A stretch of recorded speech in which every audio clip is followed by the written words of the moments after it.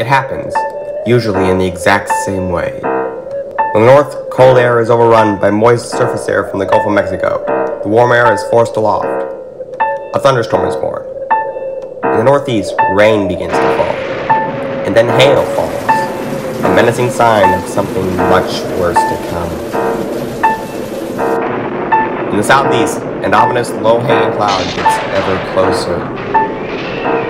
Out of the cloud, a tornado, with winds being able to reach as high as 300 miles per hour. When they form, they can be one, they can be many, or you're concealed by the rain, becoming nearly impossible to see until it is too late. They can appear as transparent dust funnels, thin, long ropes, or even black, massive, wide-mouthed monsters. Whatever the shape, tornadoes grind across the nation multiple times a year, bringing death and destruction wherever they go. An effective warning system is present, but it is still being improved to this day.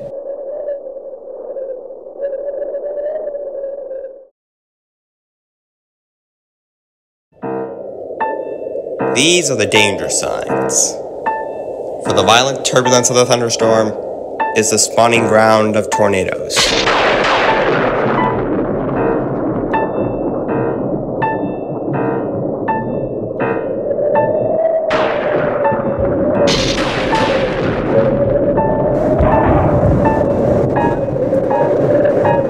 There is little that can be done today to lessen their destructive force, but much is being done to predict and warn of their approach.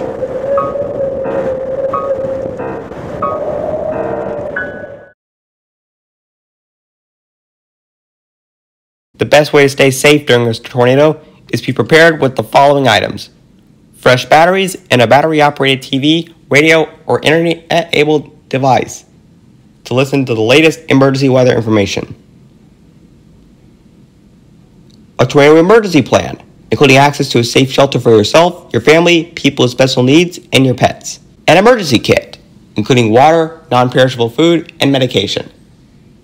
And a list of important information, including telephone numbers. Stay aware of weather conditions. Stay tuned to local radio and TV stations or any kind of weather radio for any further weather information. Some tornadoes strike rapidly without time for a warning. The following weather signs may mean that a tornado is coming: a dark or green-colored sky, a large, dark, low-lying cloud, large hail, or a loud roar that sounds like a freight train. If you notice any of these signs, take cover immediately without hesitation, and keep tuned to local radio and TV stations or any kind of weather radio, or just check the internet.